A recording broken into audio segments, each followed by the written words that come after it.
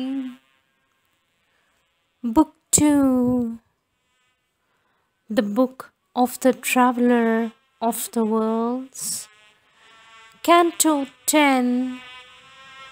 Kingdoms and Godheads of the Little Mind. Page 253.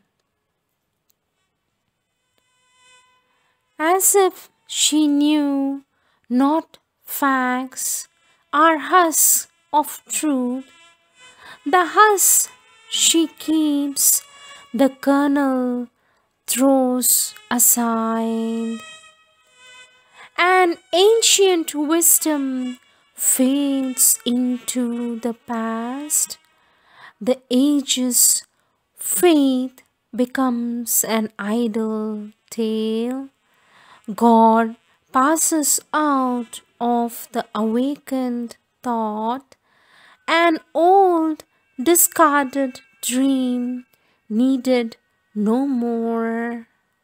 Only she seeks mechanic nature's keys, interpreting stone laws inevitable. She digs into matter's hard concealing soil to unearth the processes of all things done. A loaded, huge, self-worked machine appears to her eyes, eager and admiring stare. An intricate and meaningless enginery of ordered, faithful and unfailing chance, ingenious and meticulous and minute. Its brute, unconscious, accurate device unrolls an unerring march, maps a sure road. It plans without thinking, acts without a will. A million purposes serves with purpose none, and builds a rational world without a mind. It has no mover, no maker, no idea. Its vast self-action toils without a cause.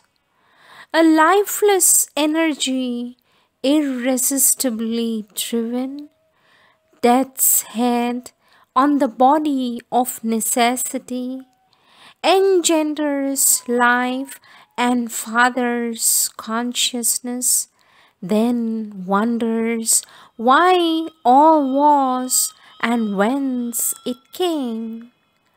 Our thoughts are parts of the immense machine, our ponderings but a freak of matter's law.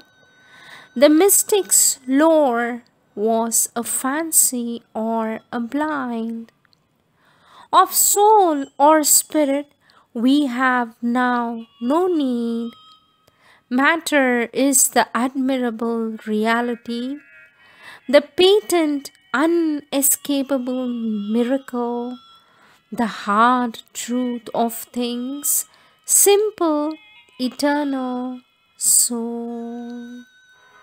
A suicidal rash expenditure, creating the world by a mystery of self-loss, has poured its scattered works on empty space. Late shall the self-disintegrating force contract the immense expansion it has made. Then ends this mighty and unmeaning toil. The void is left bare, vacant as before.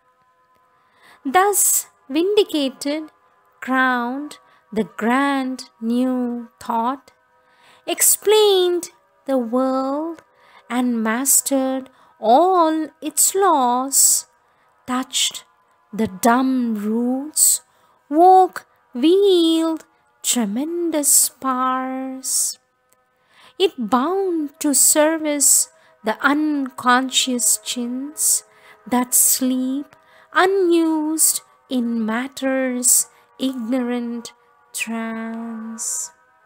All was precise, rigid, indubitable, but when on matter's rock of ages based, a whole stood up firm and clear-cut and safe, all staggered back into a sea of doubt.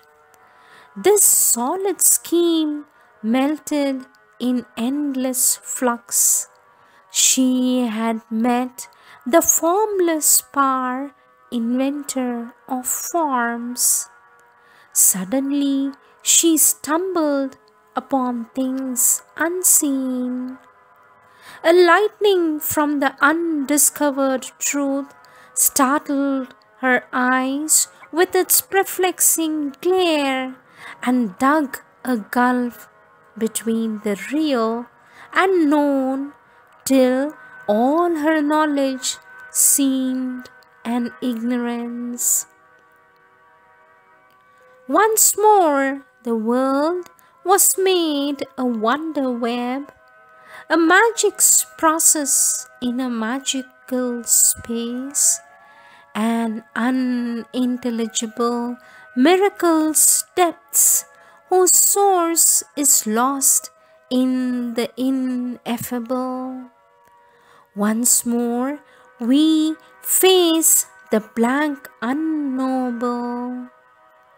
In a crash of values, in a huge doom crack, in the sputter and scatter of her breaking work, she lost her clear, conserved, constructed world. A quantum dance remained, a sprawl of chance, in energy's stupendous tripping rill, a ceaseless motion in the unbounded void, invented forms without a thought or aim.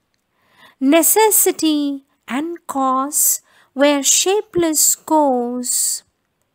Matter was an incident in being's flow, law but a clockwork habit of blind force.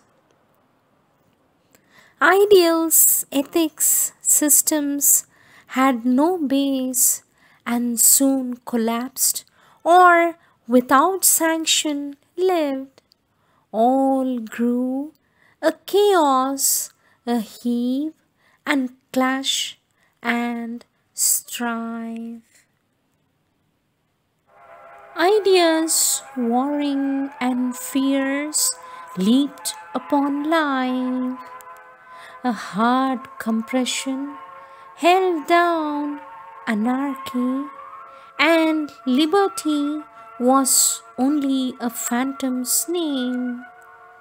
Creation and destruction, walls inarmed on the bosom of a torn and quaking earth, all reeled into a world of Kali's dance. Thus tumbled, sinking, sprawling in the void, clutching for props, a soil on which to stand, she only saw a thin atomic vast, the rare point sparse substratum universe on which floats a solid world's phenomenal face. Alone, a process of events was there, and nature's plastic and protein change, and strung by death to slay or to create, the riven invisible atoms omnipotent force. One chance remained, that here might be a power to liberate man from the old inadequate means and leave him sovereign of the earthly scene. For reason then might grasp the original force to drive her car upon the roads of time.